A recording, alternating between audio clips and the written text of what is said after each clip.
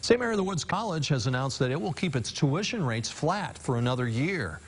The 2021-2022 tuition rate will remain the same as the 2020-2021 rate for its undergraduate students.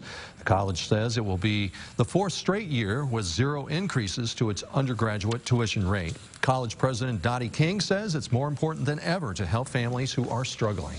Families are facing uncertainty.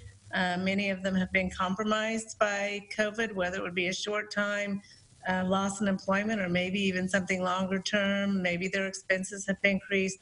So we're just trying to do what we can to be sensitive to what our families are going through. The graduate tuition rate will also remain flat for the next academic year.